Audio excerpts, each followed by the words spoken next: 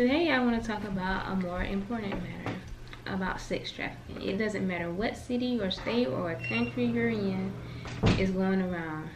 So I made a compilation of videos on that matter. So you need to look out for these signs. But before I get started, I want to tell you something, a similar thing that happened to me. And I didn't think nothing of it at the time, but now I may have been a victim. One day, I was getting off from work at the post office. I was on a 12-hour shift. And my boyfriend mom was taking me home. And she asked me, did I want to go anywhere to get something to eat? I was like, no, I'm going to order a pizza. And she was like, don't be opening the door for anybody. And I was like, okay, but I'm like, I wonder why she said that. So I got home. I didn't order the pizza because of what she said. Then a few moments later, maybe about 15-30 minutes later, I heard a knock at the door. I said, who is it? It was some man at the door. I didn't know who it was. So I said, who do you want? He said, somebody. I don't know what he said. I said, they don't live here. I don't know them. He left. Next thing you know, this white woman came to the door. She knocked on the door. She was like, help, help, help. I need help. I need to use your phone. And I'm like, why did she come to me? If she needed help, she could have went somewhere else. It's a store down the street. I was like, I can't help you. And I was praying like, God, please don't let this lady really need your help. And I'm scared to open the door. But after a while, the same black dude came back to the door. He was like, open the door. Why you won't open the door? And he started twisting on the knob. And I was like, what do you want? What do you want? Go away. I don't know who you are. He was like, what did he say? You took my money. I know you took my money. I'm just getting off work. I didn't take his money. I don't even know him. Evidently, he was watching me when I got out the car by myself. And he knew I was at home by myself. But that happened like 2 years ago. But I don't know, really was I a victim or did he really think I stole his money? But I want you to watch some more of this, of what happened to these victims. And you let me know in the comments, do you think I was a victim of it or what?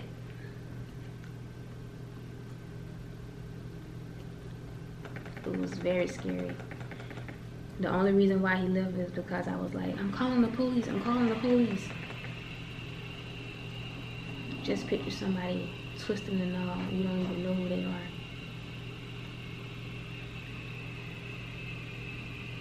But anyways, please be aware. It's Thanksgiving time, the holiday time, and everything is happening.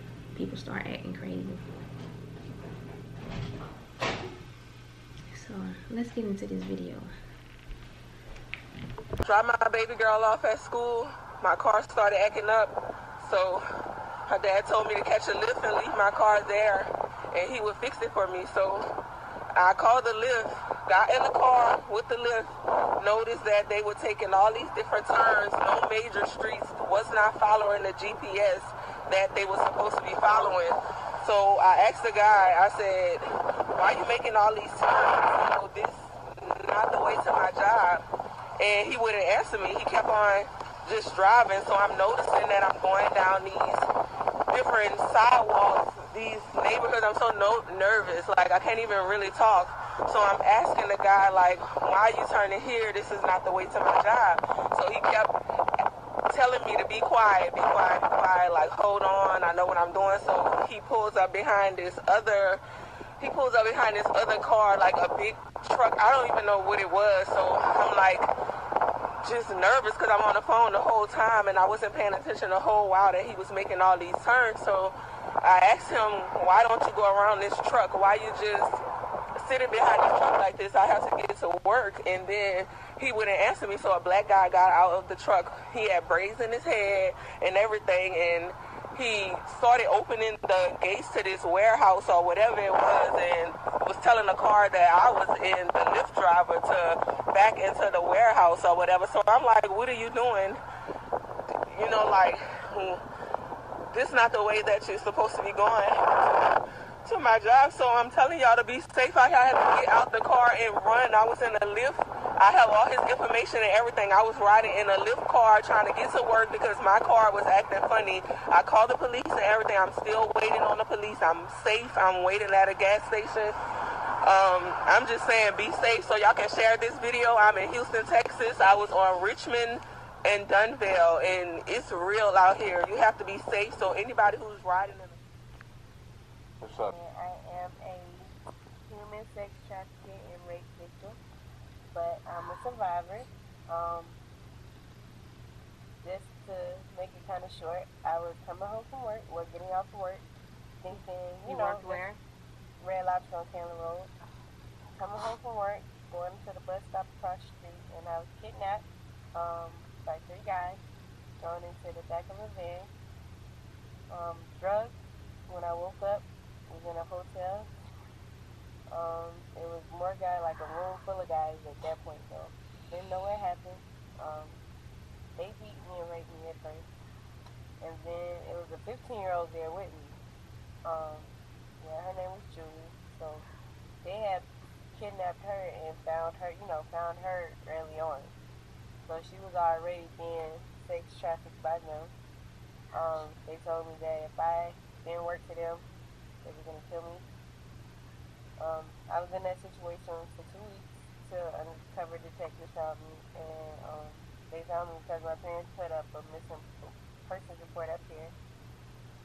I was able to get to a phone one day, and because I didn't know where Julie was, like, throughout that situation, I liked that situation, we made a bond like sisters, because she was 15 and I was like older, so we tried to motivate each other to do it. When they got us, Julie was in the closet dead, overdosed from the medicine. Throughout that process, that's where I got like all these bruises and stuff from. Like they cut me here, tried to kill me here when they threw me in the shower, tried to cut the vein, they dismissed it. Like they burnt my hands. Long story short, just make sure you're aware of your surroundings, and be careful because still to this day, they haven't caught any of my attackers. We know who they are based off DNA from the rape crisis center, but they fled before police can get to them. So be careful, watch your surroundings, and don't trust anybody. That's her miracle baby right here. I'm here. Single mom.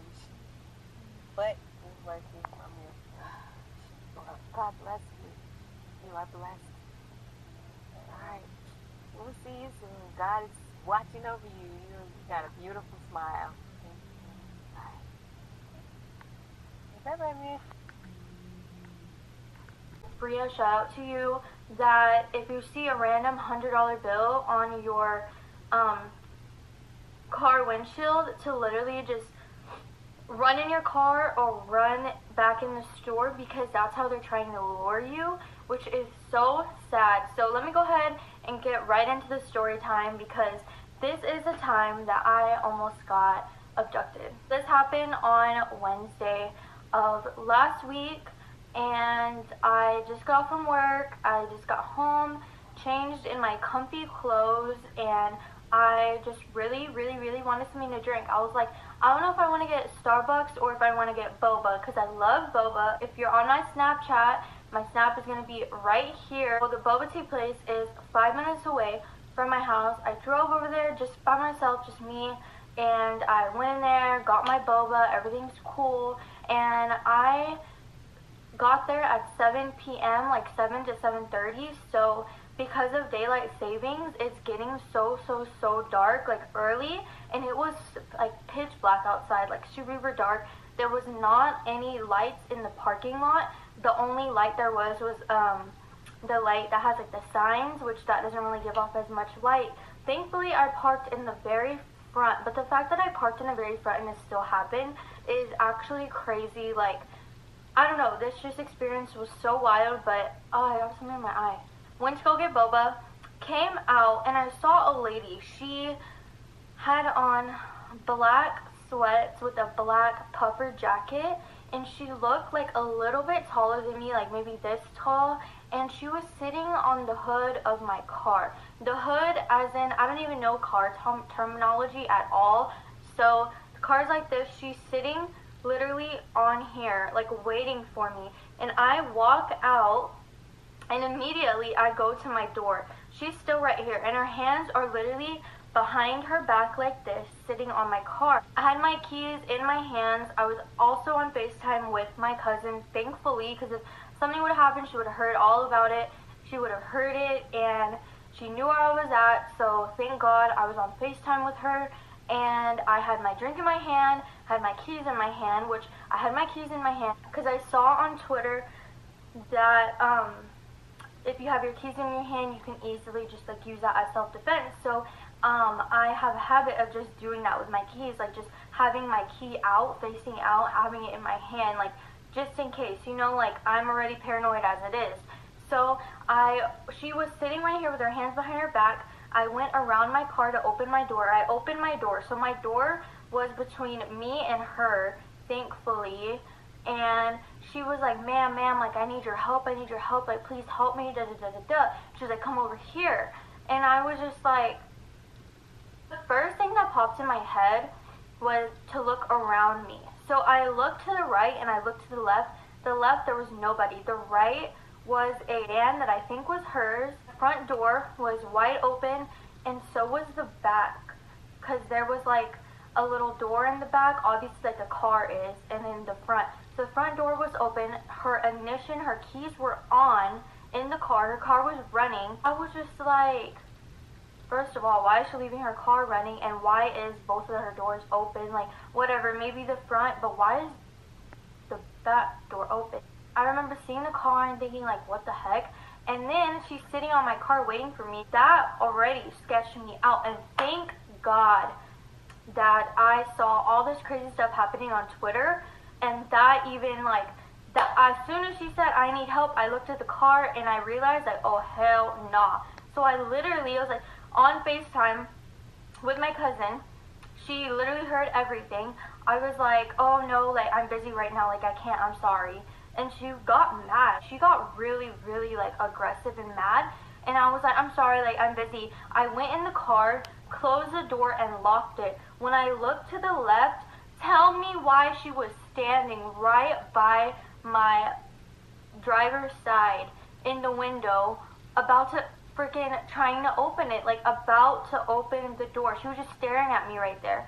So that meant that when I got in super freaking fast inside my car and I locked it, she went around my car to try and like chase me or to get me or whatever the case was. If you need help, first of all, you would not leave your car running, and you would not be sitting on somebody's car waiting for them to come, and you would have went inside and asked an employee or a member of the team or somebody to help you. You wouldn't just be standing out there waiting around for somebody to go to their car. Like, honestly, if I never saw that stuff on Twitter, I would have probably been naive and would have been like, yeah, like, what can I help you with? And then she was like, no, come over here, come over here. What I think she was trying to do was literally grab me and put me in the car, because the car was already running, the doors were open, and she said to come here. So that's probably what was going to happen. It never happened to me in my life. And this girl had stopped me, And she was like, you know, hi, how are you doing? Do you mind if I have a word with you? And usually, like I said, sometimes I stop, sometimes I don't. It depends on how I felt. But I was just like, okay, I just want to hear. She looked like a regular girl. Like, she looked like she was in college. She looked about my age, about 24, 25. At that time, I was 23. She looked about my age. She was dressed pretty well. Her weave was kind of off, but it's okay. It's okay. You know, I just thought it was, you know, like 2 weeks old, you know, whatever. So, yeah, she stopped me and she was just like, do you mind if I have a word with you? My foundation, I'm sorry, is acting up right now. So I literally have to open it and be ghetto and put it on there like this. Gosh. So she stopped me on the street. So like I said, she stopped me on the street and she was like, you know, can I just have a quick word with you? I just want to, you know, share something with you that I'm a part of this organization. We talk about God and stuff like that. We talk about the women. Do you know that God is a woman? And she, you know, showed me a biblical verse in the Bible and stuff like that. And she was just like, you know, we were both just, you know, talking about God and stuff like that. And so she had said that, oh, you know, you seem really interested in the topic and stuff like that. If you are even more interested, I have study Bible sessions on Wednesdays at 2. And I think this was like a Monday or a Tuesday when this happened. And so we had exchanged phone numbers. And we were just talking it up. I was like, yeah, you know, I don't mind coming to some Bible study. You know, what I was going through, you know, I always like to listen to the word or get some type of advice and stuff like that when I am going through situations that are disappointing. So I was really up for it. I was like, yeah, you know, I don't mind stopping by, you know, your Bible study and stuff like that. And so we exchanged numbers. She asked me what school I go to. I told her what school I went to. But that was pretty much it. She didn't really get into far detail about where I lived or how old I was and stuff like that. She didn't do all of that. We exchanged names.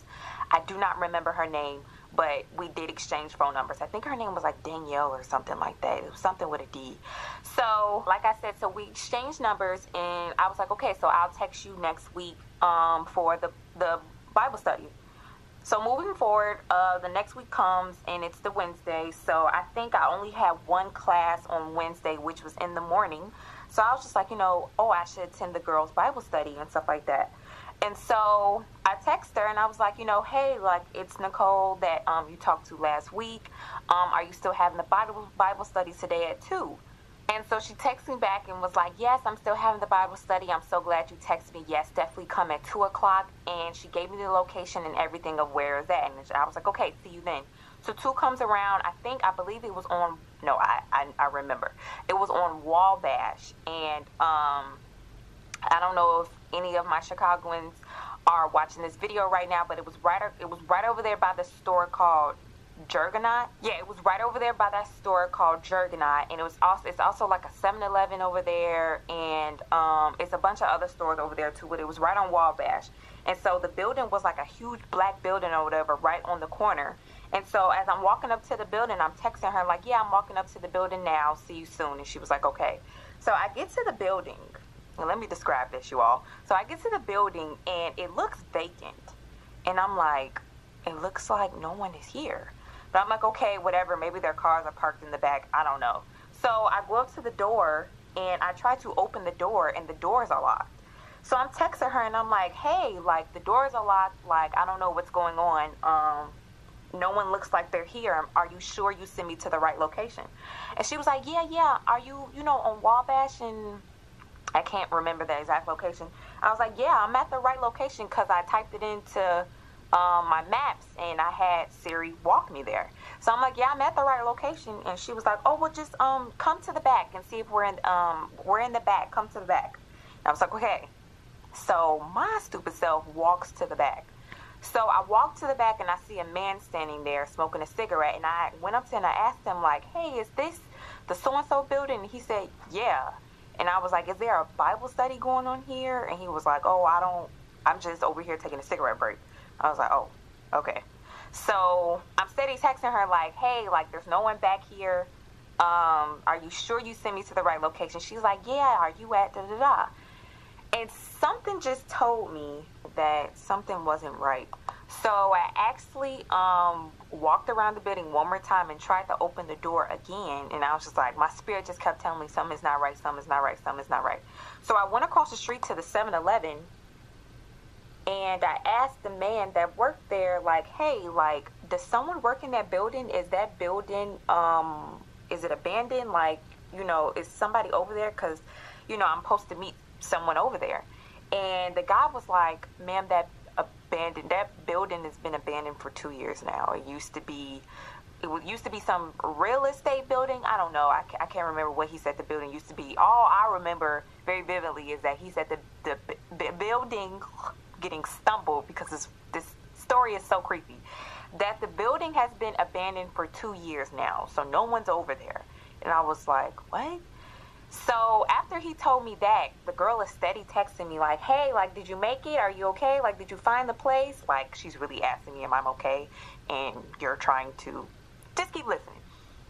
So she's like, did you make it? Did you make it? Are you okay? Like, did you make it? Have you found the place yet? And I'm just like, I just didn't reply. So I was just like, something is not right. I didn't reply, and she just kept texting me like, hey, did you make it? Did you find the building? And I just left because it just wasn't right. Like, it looked abandoned. Like I said, when I walked up to the building, it looked abandoned. And I was so afraid. Like, this girl, you know, this random girl I just met just sent me to abandoned building. Like, I didn't know what was going on. So fast forward into... after that situation, I just left. I stopped texting her. I blocked her and everything.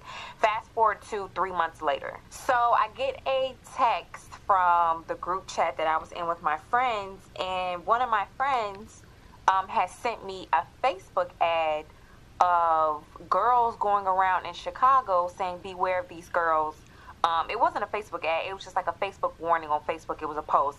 And it was saying, be aware of these girls that are going around stopping females, talking about the woman of God and stuff like that, and trying to lure you back to a Bible study. They're a part of a sex trafficking organization. You guys, when I saw that post, my mouth dropped. And what also was creepy is because I was so stuck on reading the post, I kept reading over like, are you serious? Then I looked at the picture of the 4 girls that they had that were doing it, and one of the girls was on there that stopped me. I flipped out. I was texting my group chat back like, oh my gosh, this happened to me. Like, that just happened to me 3 months ago. The girl that's in the photo, I recognize her. That's the girl that stopped me. I had some friends that had gone up to U of O to go to college, and they had an extra room in one of their apartments. It was at that time that I met a boy or a guy who pretended to take interest in me. I really thought he liked me, and we got along really well. He was really funny and charming, and he had a nice car, and he always picked up the tab. He had nice clothes. He told me he was a record producer, that he had a band up in Portland, and that's why he frequently went out of town. There's a saying that says when you take a child by the hand, you take the mother by the heart. And I really think that's what happened for me, because I had this new little girl and this man who showed this desperate attention towards her, like he wanted to really help make this family that I really wanted for my daughter. And he invited me to move in with him after about 6 months of dating, and I was really excited. And I brought him down to Southern Oregon to meet my family, and everything seemed fine until we arrived in Las Vegas. He said we were moving there because that was the entertainment capital of the world, and being a record producer and having a band, that's where they were going to get the most gigs and the most jobs, and that's where his job was leading him. So I desperately wanted to go with him, to be with him, and to start this family that he promised me. He pulled up to an escort service, and he said, this is how it works in Vegas. I've spent a lot of money to get you here. I put first and last on an apartment. I filled your fridge up with food. And you're going to need to earn that money back. And I felt trapped. I felt like, how am I going to get out of this? And you didn't know if you were going to live or die. You didn't know what he was going to do or what he was capable of. And so it was really scary. I can remember just running through the casino thinking, like, these people don't even have a clue what's going on. They're just, cha-ching, cha-ching, Las Vegas, yay! And they're doing all this stuff, and I'm running for my life. I'm running from a man that has forced me into doing things that I didn't want to do. When you have a trafficker that's waiting at home with your child and says, if you don't bring home $1,500, you're going to find your daughter out on the corner, I think I was probably more frightened to go home than I was to be in the room. Because if you got robbed, it was your fault for being stupid. If you got raped, it was your fault for not watching your back. Anything that happened to you was typically your fault, and you incurred more punishment for allowing those things to happen to you. So it made you always... To the event, I wasn't feeling it. I wasn't having a good time. And I was like, I'd rather be at the house now working on the project with, Neen and Michelle. Is just whatever I was feeling. I had been feeling that way for the past few days. And some of you may have heard me mention that I was supposed to go to a brunch yesterday and then this party. Moving forward to what happened when I left the party. I took an Uber out there because it's like 40 minutes from where I live. So I took an Uber to the event and I called for an Uber to pick me up. The Uber driver came to the location of where I was. One of my guy friends saw me getting in the Uber and he was like, don't get in that Uber. He was like, I'll take you home. Like, why? Like, don't get in that car. And I'm like, it's all good. I've already, it's already paid for. So I'm going to, go ahead and leave, And I was like, but I didn't have his number. Like, I call him a friend, but I always see him at this spot whenever I go. So I said, just give me your number and I'll talk to you the entire way until I actually, get home. And he was like, okay, I got his number. So the Uber driver was looking at me, just turning back around. I had on a fitted, it's called a tuxedo dress. So I had on this tuxedo dress, kind of cut open in here, and it was a short dress with some boots on. The guy started slowly pulling off of the lot. But I'm looking at my phone. My phone is not showing me that he has actually even picked me up yet. And I said, hold up. I said, it's not showing on my phone that you have picked me up. I said, and I send my location to my family whenever I'm in an Uber. I don't give a fuck who is picking me up from an Uber. If it's a woman, if it's a man, I always send my location to my brother, my kid's father. I don't give a fuck. Even when I'm traveling. So the guy looked back at me. He was like, huh? I said, ain't no fucking huh? I said, why haven't you started the fucking trip? I look up at his phone. His phone is in the holster, the little thing that you have to have, whatever. The screen is black. The screen is fucking black. And he had his phone to the side. And I said, why isn't your phone on? He didn't respond to me. And I said, push the fucking button on your phone so I can see that your phone is on. Do you guys know that this nigga tapped his fucking phone and the screen was black? His fucking screen was black. He had never fucking accepted the trip, and I am in his car.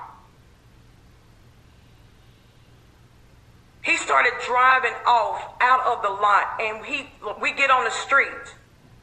And I said, stop the fucking car. Stop the car. Stop the car. He touches his phone at the bottom of the screen. And when he touched the fucking screen at the bottom, the nigga phone powers on. Do you know that I had to fucking jump out of a goddamn moving car last night? 2 o'clock this morning, I had to fucking jump out of a goddamn moving Uber car.